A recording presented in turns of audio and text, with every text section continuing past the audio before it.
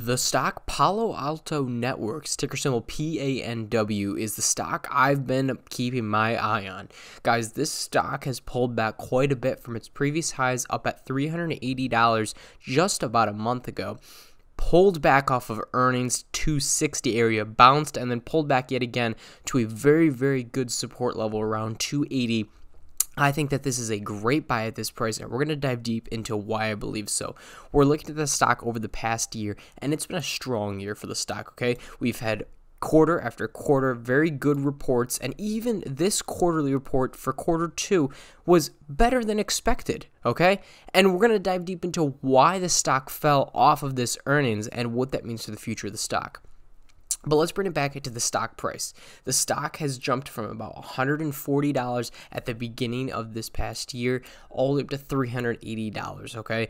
The stock yet pulled back off of earnings, recovered from that quick bounce, as you can see here, but like any type of overreaction, there's another overreaction correction to the downside. So because of that, the stock pulled back again to around this 270, 280 area where I'm looking to pick up some shares of this stock, okay? Now, this is a cybersecurity type of play. And looking into Palo Alto, the stock fell on this day, specifically earnings, because of the fact that it was quarter 3 and full year of 2024 outlook that have investors worried. It's not necessarily what they reported for quarter 2 on this day. It's what they're reporting for the future and what their estimates are, which makes me believe that there is a strong possibility that even though the estimates are not as high as we would like them to be, we can still outperform. There's still a possibility. And can you imagine the reaction we had here just by estimating below where we want to be? Can you imagine if we actually outperform from where we want to be? I mean, these next couple months are obviously going to be really important for Palo Alto, and the next quarterly earnings is going to be very important for the stock price. But if this is the reaction we got just by looking forward into the future, can you imagine what would happen to the stock if we actually report strong quarter 3 and full year guidance ahead of where we're expected to be? So just throwing out some numbers for you guys. The Palo Alto expected earnings per share price range of $1.24 to $1.26 for quarter 3. So they're estimating $1.24 to $1.26, where Wall Street's estimate is $1.29. So they're estimated lower than what Wall Street's projecting. And also same with revenue guidance, they're projecting $1.95 billion to $1.98 billion, where Wall Street is looking at $2.04 billion. So not a huge difference, but enough for the stock to take a fall like any other big company, big tech stock tends to dive anytime there's any type of slight negativity in the air. So looking at the stock at the price, I like the price we're at right now. I'm going to pull this right here. Look, we're hot right now. The stock itself is hot, but this pullback here off of 380 and looking at 380 down to lows up here. Let me pull this for you guys so you guys can see 380 down to lows at around 258. We were down 31%.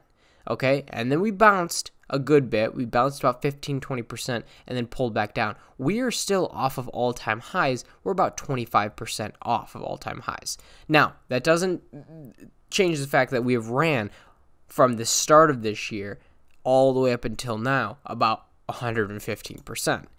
But quarter after quarter after quarter after quarter after quarter have been strong numbers and strong outlooks up until this second quarter that we just reported, looking into quarter 3 down the line in later May, early June timeframe, where we're looking to report not as well as we have been. But like I said, things can definitely turn around. They're looking for fiscal 2024 year earnings per share to be between 5.45 and 5.55, which is also below the estimate of 5.51, which Wall Street's looking at. And then revenue guidance, $7.95 billion to $8 billion versus the analysts of $8.19 billion. So that is a little bit larger of a scale, being off by their earnings per share and their revenue guidance for year over year, their fiscal 2024 outlook. But overall, I think that this is a great buying opportunity, and here's the plan. Here's the execution, what we're going to be doing with this stock.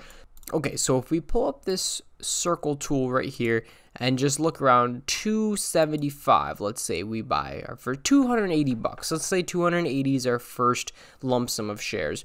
We buy some shares here at 280. I think we have support obviously down here. Easy support is this 260 area. We have easy support right here only because this is technically the lowest bounce that we've had off of the major drop. So we can draw a line right here on this 260 area just to confirm that. And then also we can take a nice resistance point right here on 318, 320. You can see there's a lot of resistance here, some resistance that we broke through here, and some resistance that we double tapped here that caused us to fall. So now we have this nice sideways pattern. Also, now we're forming these triangular, almost it's a squeeze. So the stock pulled back here, bounced off of this support, bounced back off of this resistance line right here, and now is squeezing in between, and that's what caused this little tiny formation of tiny candlesticks. So we didn't surge one way or surge the other way, and this tends to happen after the stock bubbles up for a little bit and then takes off either one way or another way. Now, looking at this, I say that if the stock pulls back more towards the support line, this 260 area, we buy more. I think another buying point is down anything below 270. So we buy some at 280. If it drops below 270 to around I would say 250, anywhere in this region down here around the support area is strong. I think that we can buy some more shares. Again, we're looking for the longer term. We're looking 6 months to a year, even a year plus to take some profits before we start to see some really strong profits. But looking ahead at Palo Alto, if it does fall more to this 250, 260 area, we watch it for support, we pick up some shares. Now, we aren't afraid of it falling past this support. It can very well do that because of the fact that we're looking longer term. So we got to remember to ourselves, where's another area of support that we got to be able to watch in case something happens? And that would be right here, where we see a lot of support from the past that will allow us to use that as a key technical area, which is around this 235 to 240.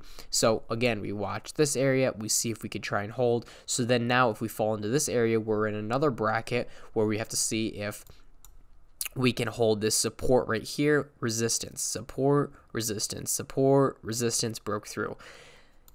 Again, that's only if we fall this way. If we move up to the top, then I want to see this stock surge up to around 315, 320, break through 320, and if we are able to hit 320 and pull back, but continue to hold above this point right here at 280, we would then now condense our sideways formation into a stronger and tighter knit formation, allowing us to understand that this is the stronger support and the stronger resistance.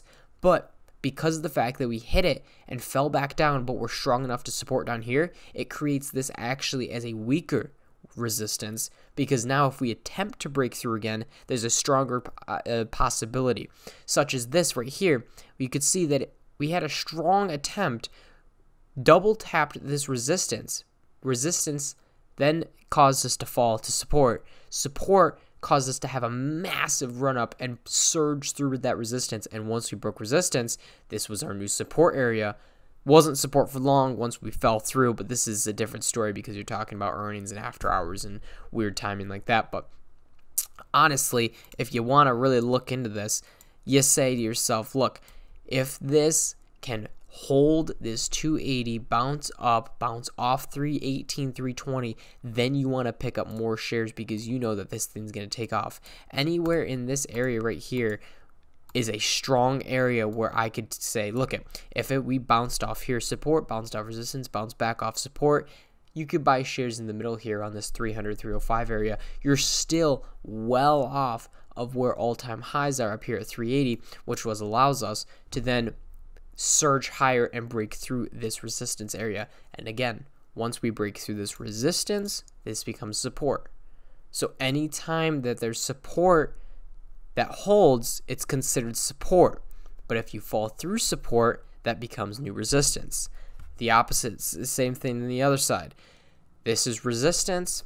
If you hit resistance, it's still resistance. But if you hit resistance and break through resistance, then resistance becomes new support, and then we hold that. And if you can hold it, then it's now support, and you continue to move forward. So, okay, this was a lot longer of a video, and I kind of broke down a little bit too in depth potentially with support and resistance and what I'm looking at. But this is seriously, I mean, take this into consideration and with a grain of salt. We just had a massive pullback and a massive rebound bounce. I mean, you're talking $40, $50 in a day where this thing's moving back and forth.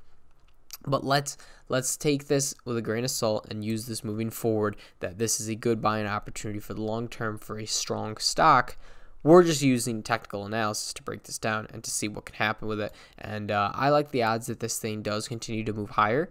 Not maybe in the next couple of days or next couple of weeks, but eventually we're going to trade sideways where we're either going to fall to the downside and we pick up more shares, or we're going to bounce to the upside, see some rejection, pull back down, and then we buy more shares because this thing's going to rocket. And once we basically break out of this area right here on this 320, 325 even, I mean, you don't have resistance for a while. You're pretty set until you get back up to about 370, which gives us a lot of room up here, and then 380, which are all-time highs. So obviously, big gap right here.